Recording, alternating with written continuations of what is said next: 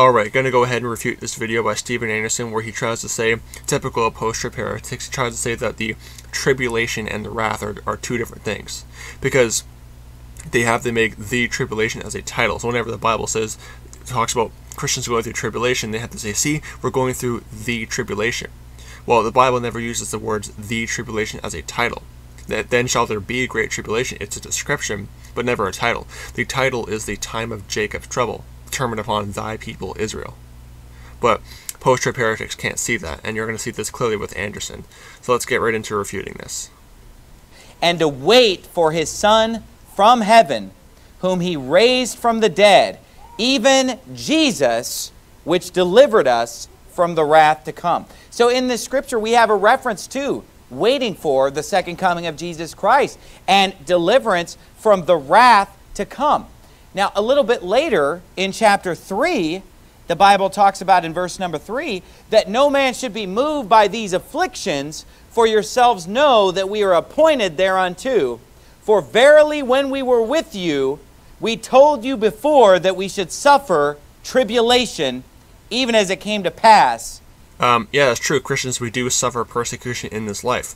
It doesn't mean we're going to be facing 7 years of God's wrath during the time of Jacob's trouble.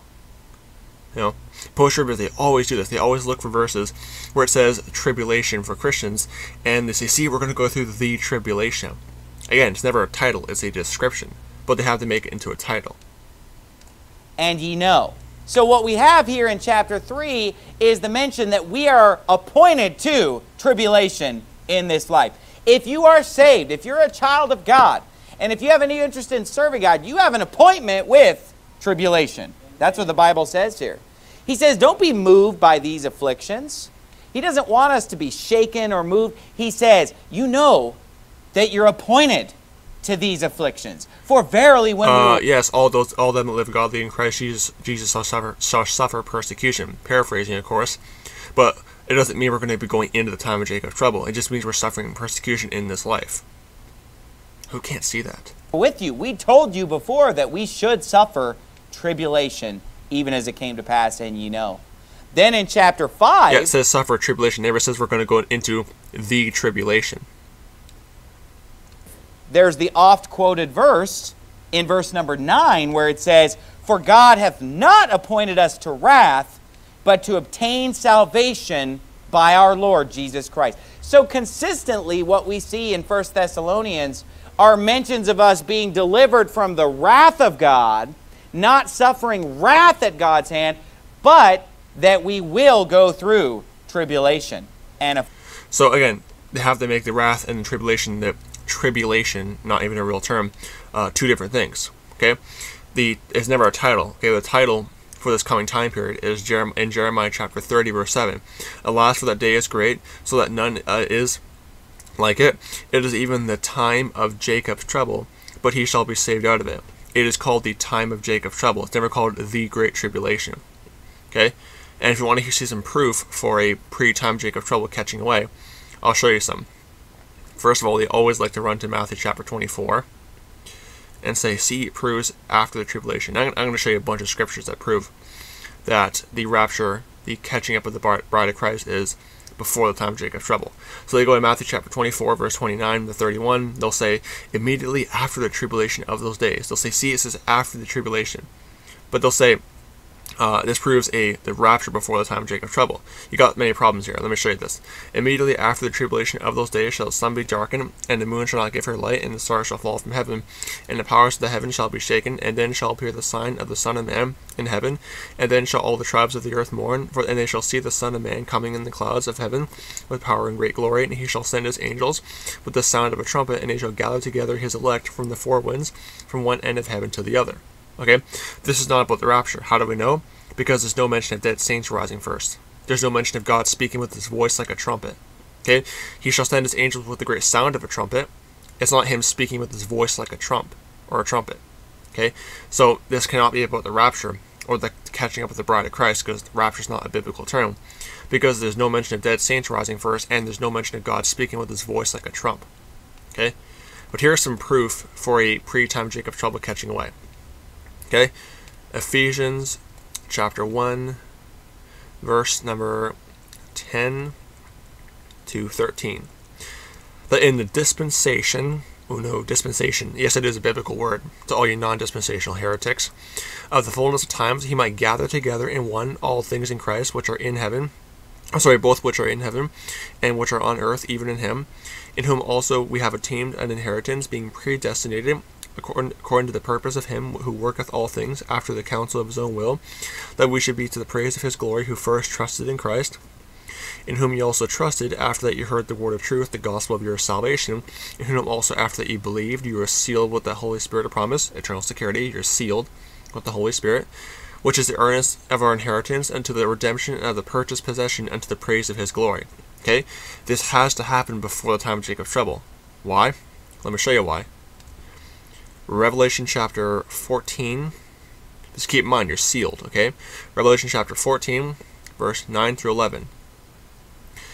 And the third angel followed him, saying with a loud voice, if any man, not just unsaved people, if any man worship the beast in his image, and receive his mark in his forehead or in his hand, the same shall drink of the wine of the wrath of God, which is poured out without mixture into the cup of his indignation, and he shall be tormented with fire and brimstone in the presence of the holy angels, and in the presence of the Lamb, and their torment, and the smoke of their torment ascendeth up for ever and ever, and they have no rest day nor night, who worship the beast in his image, and whosoever receiveth the mark of his name. Okay, so wait a second, you're sealed with the Holy Spirit of promise, but what if you take the mark? If we go into the time of Jacob's trouble, we could take the mark and guess lose that seal, but it would make God a liar. So you have contradiction there. That event described in Ephesians chapter 1, where he gathers together his elect, the Christians. Because elect can also refer to Christians too. Gather together all who are in Christ Jesus. Let's say it that way. This has to happen before the time of Jacob's trouble, because we're sealed, but if we go into this time period, we can take the mark and lose our salvation.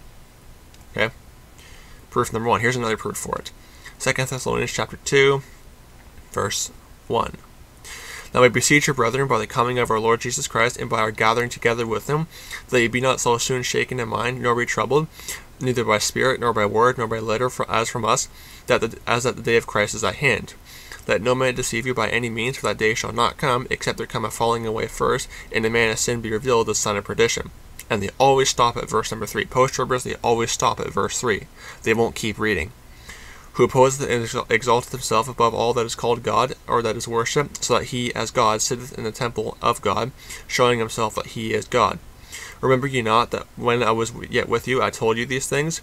And now ye know that withholdeth, that he might be revealed in his time. For the mystery of iniquity doth already work, and only he who now letteth will let until he be taken out of the way, and then shall that wicked be revealed, whom the Lord shall consume with the spirit of his mouth, and shall destroy with the brightness of his coming. Okay?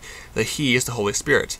Will let until he be taken out of the way. The he that needs to be taken out of the way is the body of Christ. How do we know? Because keep in mind, he needs to be taken out of the way. The body of Christ has to be taken out of the way. How do we know that? Revelation chapter 5, verse 9. And they sung a new song, saying, Thou art worthy to take the book, and to open the seals thereof, for thou wast slain, and hast redeemed us to God by thy blood, out of every kindred, tongue, and people, and nation. Okay? You have blood-redeemed saints who are in heaven, before the Antichrist is revealed, in Revelation chapter 6, verse 2. And I saw, and behold, a white horse, and he that sat on him had a bow and a crown, and was given unto him, and he went forth conquering and to conquer. So wait a second. He who now letteth will let until he be taken out of the way. Someone needs to be taken out of the way before the Antichrist can show up. You have blood-redeemed saints in Revelation chapter 5, verse 9, who are in heaven before the Antichrist is revealed in Revelation 6, 2. How do you get around that? We are the body of Christ. We are hindering the Antichrist from showing up. Okay, as long as we're on the earth, the Antichrist cannot show up. We have to be taken out of the way before he can show up. That's why you see blood-redeemed saints who are in heaven before the Antichrist is revealed.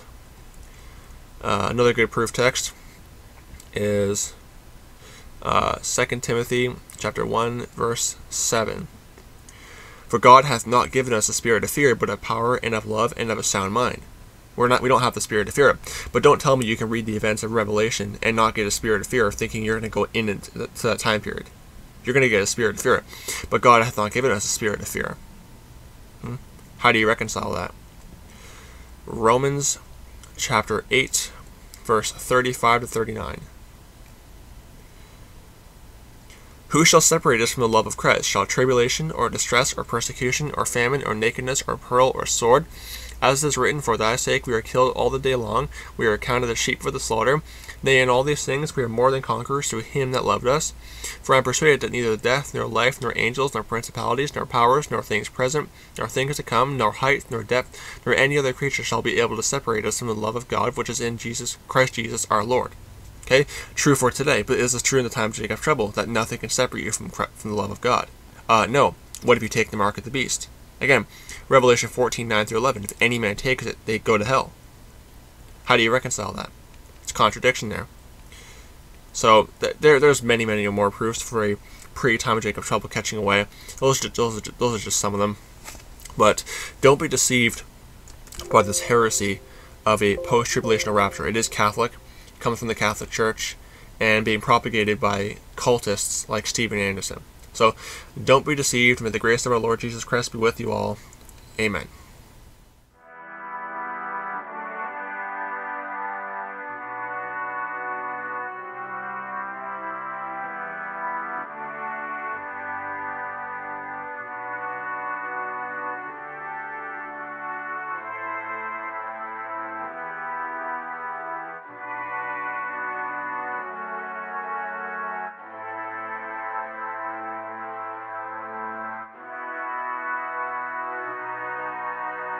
Thank you.